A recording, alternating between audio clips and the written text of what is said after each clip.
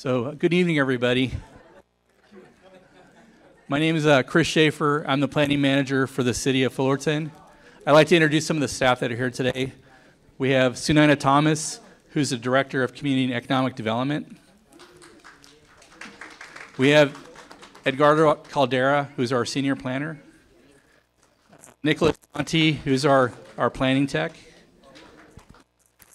And Taylor Samuelson, who's our economic analyst.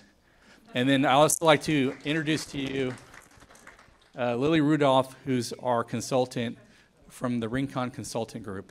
So I want to thank you for coming out tonight. As you're aware, this has been a process that has started a few years ago, and it's been dragging on for a little bit. So we really appreciate your time, and thank you for coming tonight. So just to introduce the slides, we have an agenda. So our agenda is listed above, and so we're going to do a housing element overview, some background. We're going to talk about the RHNA. The RHNA is our goal of units that we need to provide over the next cycle. And then we're going to give you some updates on the housing element. And at the end of this whole thing, we're going to allow you to ask questions. But due to the amount of people that are here, we're going to limit you to 2 minutes. Having said that, if you don't get your question in today, my business card is on the back table, and you can shoot me an email with a question or a comment or whatever you have at any time. So we are looking for those comments. Last thing I want to announce is we're not going to be talking about the Housing Incentive Overlay Zone.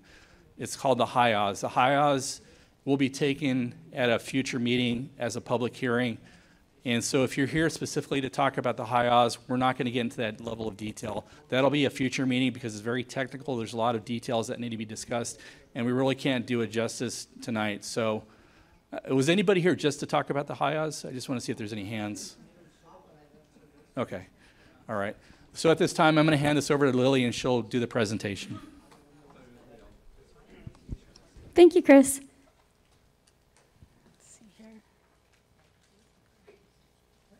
So as Chris mentioned, my name is Lily Rudolph. I'm with Rincon Consultants, and our team has been assisting the city, Chris's team, with preparing the housing element to comply with state housing laws. So this might get a little technical, but we can go through it, and then really the purpose of tonight is to make sure that you're all aware of what is happening here, to allow the opportunity for you to provide comments either here tonight or in writing, and we can take those comments and address them in the next revision of the housing element that we will send to the state.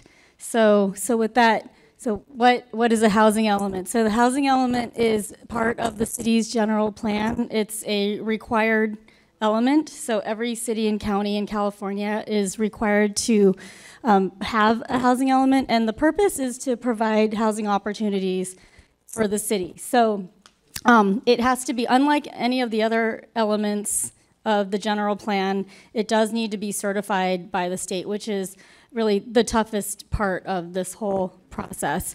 And it has to be updated every 8 years, which is also sort of not typical for general plan elements. So this housing element that we're preparing now has a planning period of 2021 to 2029. So right now we're in 2024, so we are trying to catch up because as you can see, we are actually in the planning period that we are planning for right now. So there are several components of a housing element. It includes a housing needs assessment. So what this section does is examines the city's demographics and the housing stock characteristics. So there's a lot of census data. This information provides a foundation to understand the city's current and future housing needs.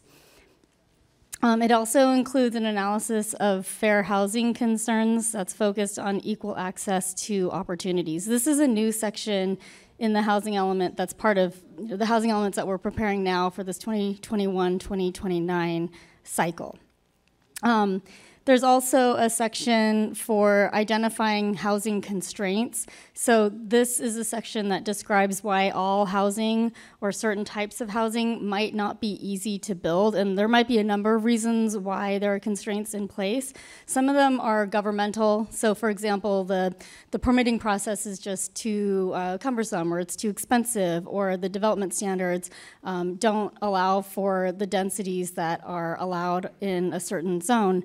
But there are also environmental constraints, like if sites are in flood hazard areas or wildfire hazard areas, for example, and there are also infrastructure constraints. So this section in the housing element, it's out for public review now, it's on the city's website, discusses all of those constraints to building housing in Fullerton.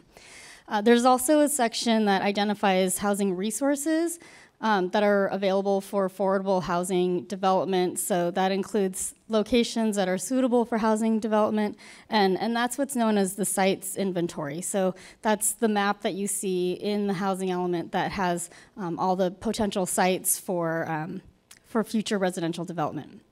And at the very end, there's the housing element, there's a plan. And that plan achieves the city's housing goals, and it includes policies, action items, and timelines, and that's what the state really holds the city to. So once we get this whole housing element certified by the state, the city is now committed to implementing these goals that are described in the housing plan. So let me multitask here. So starting with the regional housing needs allocation, you'll hear this a lot. We call it the RHNA for short. So it's a determination of existing and future housing needs for each city and county in California for the life of the housing element. So the RHNA is the number of housing units that each city needs to plan for, not to build, not to create, but they need to be able to plan for the number of units that is that is in the city's RHNA. So it starts at the state level. So the state says that in California during this planning period, we need to accommodate X number of housing units, and then that gets allocated to each of the metropolitan planning organizations. So in Fullerton, we're part of the SCAG region, which is the Southern California Association of Governments. So that's just a bunch of cities and counties that are within Southern California. And so SCAG, which is this regional planning agency, further allocates those units among all the cities and counties in the SCAG region. So, and the number of units is based on population projections, income distribution, and access to jobs. So this is Fullerton's RHNA breakdown. One thing I didn't mention earlier is that in addition to just sort of the number of units, it's further broken down by income category. So you can see here that Fullerton needs to plan for a total of 13,209 units, and that's broken down by very low income, moderate, and above moderate income units. And hello. The percentages are also broken down here. Sorry about the mic.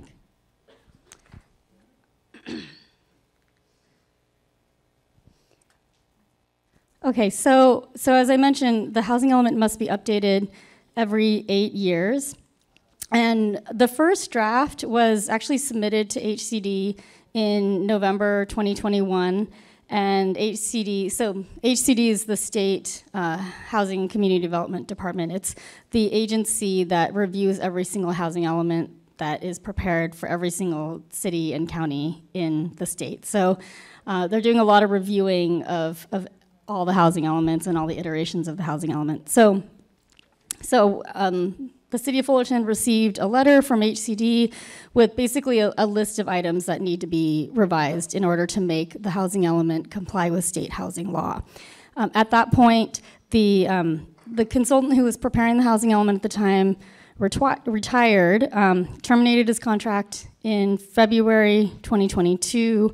There was a lot of staff turnover, And so the housing element kind of went into limbo for a while. And then in September 2022, the city retained my firm, Rincon, to pick it back up. And so we've been drafting and working with HCD and working with the city to update it ever since. And so now we're at the point where we prepared a draft. It's out for public review. After we receive your comments, we will we'll review all your comments, incorporate them into the housing element, and send it off to HCD, and hope to get closer to certification.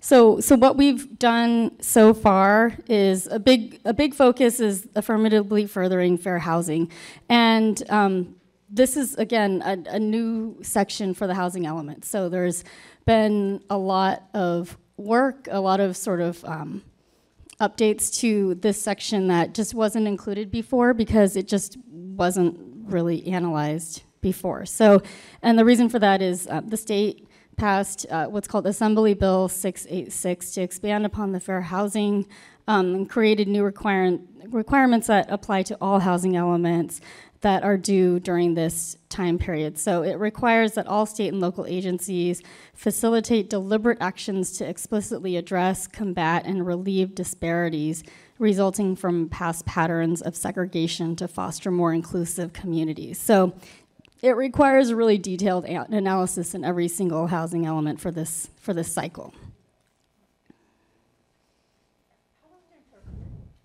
Excuse me? I think if we can take questions at the end. I'm not quite sure if I can answer that question completely without some back and forth. So another section that we spent quite a bit of time updating is the housing plan. So this outlines the goals, policies, and programs that the city will commit to. And so we added programs that would hold the city to review and update the development review process, to support the development of a variety of housing types, to support the production of regulated affordable housing for all income levels, homeless prevention and housing, tenant protection and support. And then we needed to add sort of language to strengthen each of those programs by adding objectives and timelines and clarification where it was needed. So for the land resources section, so this also includes the sites inventory. So we limited the sites inventory. If you compare the previous sites inventory with the sites inventory that is in this draft, we limited the number of sites and the units to those that could realistically support the development capacity that was proposed. Oftentimes we submit sites inventories to HCD, and they look at this list of sites and they say, there's no way this site could ever accommodate housing, provide justification, to the point to where, you know, it may be easier just to say, yes, it doesn't make sense. We don't really need to include it because we have plenty of sites, and so we'll just remove it. So we went through and systematically kind of cleaned it up so that it just made more sense. And as you probably know, so the city is concurrently developing the high Oz, and so we are limiting our sites inventory to some of the sites in the high Oz, as well as some surplus land that the city owns that the city can commit to passing off to an affordable housing developer for affordable housing. Previously, there were religious institution sites, and those were all removed from the sites inventory because they were hard to justify. It doesn't preclude any future residential development in these sites, but for the purposes of the housing sites inventory, we want to keep it tight. So those were removed, and then we made assumptions for the projected accessory dwelling units, also referred to as ADUs, that may be constructed during the planning period. So SCAG has a formula for taking all the ADUs that have been permitted in the past, and then we can base sort of projections on the past permits that were approved for ADUs to make assumptions for future ADUs. So the next steps is The housing element is currently posted on the website. The public comment period goes until January 26th, so we welcome and encourage written comments. And we'll submit the housing element to HCD no later than March 25th.